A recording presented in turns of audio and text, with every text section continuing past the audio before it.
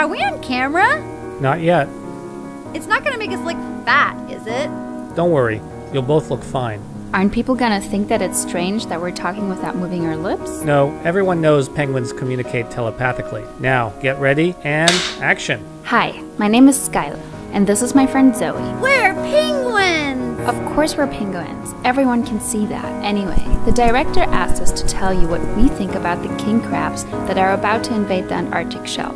We're scared! Of course we're scared. If the king crabs start attacking and eating the sponges, starfish, and even octopi that live on the shelf, it will disrupt the whole Antarctic ecosystem and food chain. We'll starve! Probably, but it's not just about us. Scientists have discovered that the unique plants and animals that live in the Antarctic shelf secrete substances that could fight cancer and other diseases in humans. Those would be lost too if the king crab make it onto the shelf. Hey guys, come quick!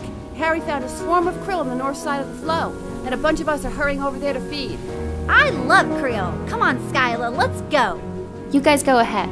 I'll be there in a minute. I'm not a scientist, so I don't know why the water is getting warmer, but if there's anything you can do that would keep the king crab away, we would appreciate that very much. Skyla, come on. Okay, I better go feed, while I still can. Coming, Zoe!